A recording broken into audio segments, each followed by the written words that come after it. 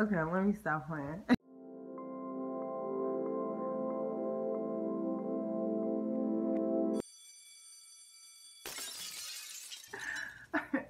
2020 is here, the vision is clear. Cheers to new begins. So, I just deep cleaned everything, including my phone. I still have so much to do.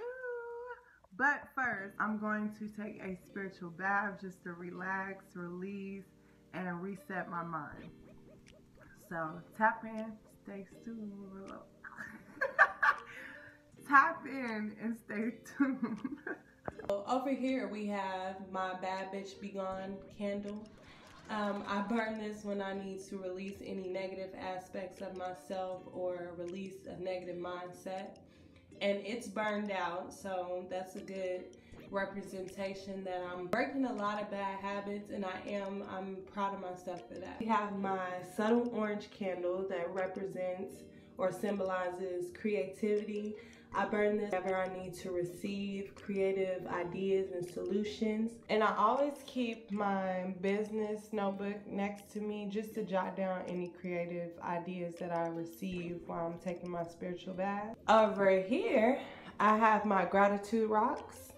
And each rock symbolizes a different aspect of my life, and they each have a story behind it.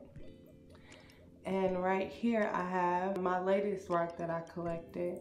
I found it when I was in a state of clarity, and it just came to me. And this came from a fortune cookie around the same time, around the new moon actually. And it says, ambition is the incentive that makes purpose great and achievement greater. And over here we have the hibiscus and ginger soothing soak bath tea by my own brand, Sacred Subtlety Bath and Beauty. I'll get more into that later. The hibiscus dye or coloring transfers to your bath water.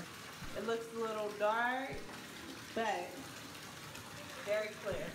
Okay, I run the hot water to like steep this like a tea bag, and then I drop it in my bath water. So yeah, I'm gonna take my spiritual bath. I'll be back with you guys.